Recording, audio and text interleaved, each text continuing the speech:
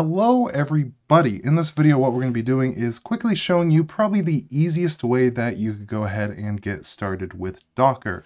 The methods that we're going to use, we're not even going to need to open up the terminal and do anything in CLI. This method is good because it will give us an introduction to what containers are without having to do too much legwork at all. And we're going to do this with the help of today's sponsor, Linode. You don't necessarily need to use Linode. You can do basically everything we're doing without it. You will just have to do a couple more commands. And it will be a little bit more complicated. If you do plan on doing this locally, one of the easiest ways is going to be by installing Ubuntu server. I have a separate video on how to do that. And then during the installation process, you can just enable the Docker snap package to install, and then you'll be able to use what we're using from there. So on Linode, go ahead, use the link in the description to get your $100 60-day credit, and then let's go ahead and log on in. Now, if you do plan on not using Linode for this, I'm going to go ahead and leave all the different commands and different referrals and guides down in the description below, and you'll see what I mean with how easy this is on Linode. All we're going to need to do is head over to the marketplace, scroll down, and we're going to be using a piece of software called Yacht. This is currently alpha software, but it works really well for me. It's not recommended in production use, but for what we're using it for, just kind of dipping our toes in the water with Docker, it is a fantastic tool. If you are looking for a piece of software that's a little bit more production ready, I'd recommend Protainer. This is much more developed, has a lot more features and things. So if you're looking for actual production things you want to host to the web, I would recommend this over Yacht, but again, Yacht is going to be perfect for our needs. Here, we're going to go ahead and set up our password. I'm going to make it fairly simple. And then here, go ahead and type in your email address. For Yacht Compose support, we're going to keep that as yes. We're going to go with the default theme. Images, we're going to want to go with the latest version of Debian 10. If you're not doing this on Linode, you could do this on Ubuntu server. Basically anything that you can install Docker on. For region, just select the servers that are closest to you. And we're going to go ahead and go with shared CPU. Now the plans start at $5 a month. Again, if you use that credit, it's going to be free for those 60 days if you go with a plan that's less than the credit. For this, I'm going to go with the cheapest one, which is the Linode 1 GB. You could always upgrade if you end up using this on a more regular basis. For the label, I am just going to call it Yacht Tut for now. And then we want to set up our root password. So make sure it's something super strong and secure. If you're going to be using this more frequently, you might want to look into adding an SSH key. But for now, all this is looking good. So we just need to hit create Linode. And what this is going to do is install Debian server for us. It's going to go ahead and install Docker and all of its dependencies. And then it's going to go ahead and grab the Yacht container and publish it. And if you do kind of want to watch what it's doing, you could always open up this Lish console right here so you can monitor the installation process, and you'll be able to see here exactly when it is done and ready for you to log into Yacht. While we do wait for this, you can see Yacht right here. It is a container management UI with a focus on templates and one-click deployments. If we go under the documentation here, you could see the different templates. Under installation, again, if you're doing this on your own server, you just go under install Yacht, and once you have Docker and all that installed, you just run this command. It's really easy to do. And of course, you could do this via Docker Compose in the Docker Compose YML if you would like to. So let's check up on this here. We have the Debian login, so it should be good to go. And we're not going to do anything in CLI, like I said earlier. We're going to want to go back to our Linode dashboard here. And I'm just going to want to copy this IP address, so give that a copy. I'm going to go ahead and paste it over here, and we're going to want to travel to the port 8000. Here, it's going to take us to our Yacht portal. We're just going to want to type in the email address that we inputted earlier, as well as the password. So log in, and here we are. This is our Yacht dashboard with our current containers.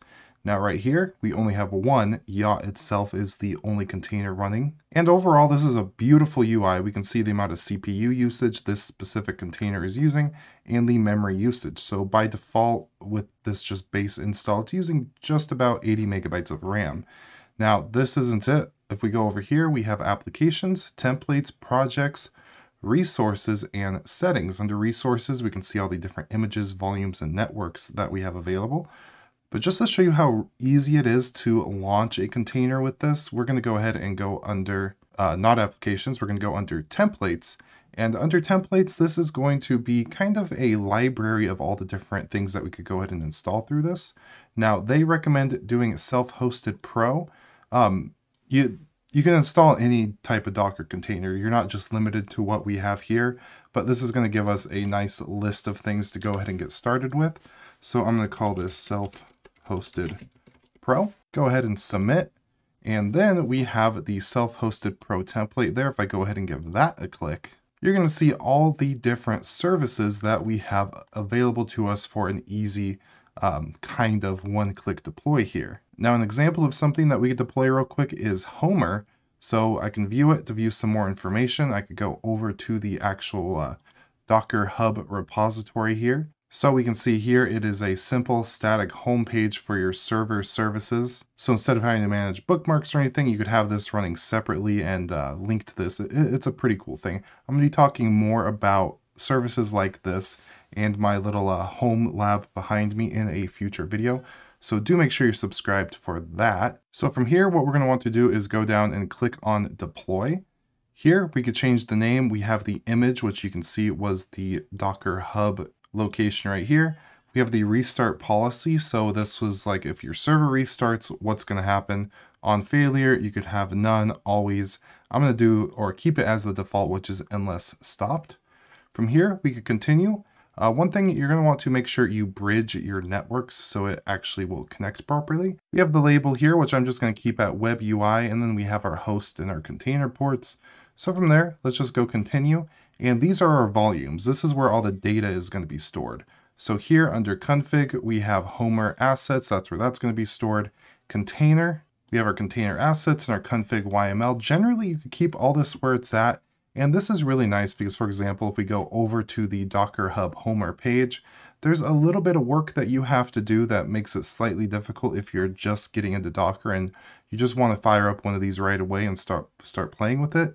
And how Yacht automatically organizes all your volumes and everything is fantastic. There will be some situations that you'll occasionally need to set up your own. Example of that would be Jellyfin, setting up media directories and stuff like that. But for here, we can continue. We're not going to have any additional environmental variables for now, but if you do want to add them, you just hit the plus here and then you have your values and all that. So deploy, it's going to go ahead and deploy. We got the little progress bar. So now we have deployed a container of Homer just like that. The page we landed on is our apps page. So if we go over to the sidebar here, we're under applications and you can see we have Homer and Yacht. And here are the images, here's the dates created, and here is the active status. Now for Homer, if I just go ahead and click on the web UI here, it's going to take us to our hosted instance of Homer. And I would want to go ahead and change this and configure it. For that, I would need to use the CLI and go edit some configuration files. And you can actually see where all that is stored.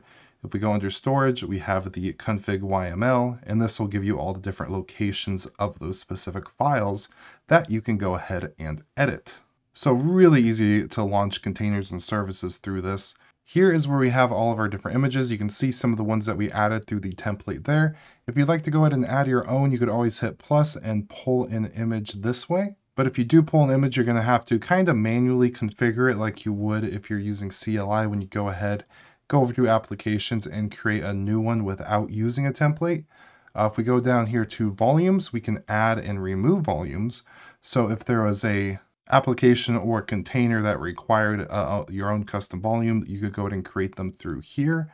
And then of course we have networks and we have the information on our networks. We're currently only using Bridge. And of course we have settings so you can import and export your data.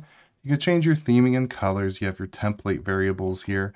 So this is one that you'd want to use or specifically add additional variables if you're doing something like Jellyfin and you wanted to add a custom location for exclamation point movies. And then you would add the variable here or the specific variable here. So Yacht is a super cool tool.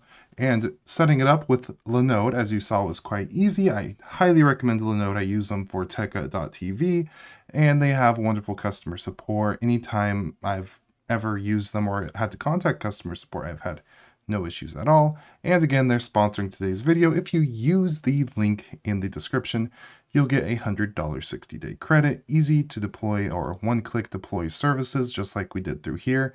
They are awesome. And coming soon, I'll have a yacht video on their channel.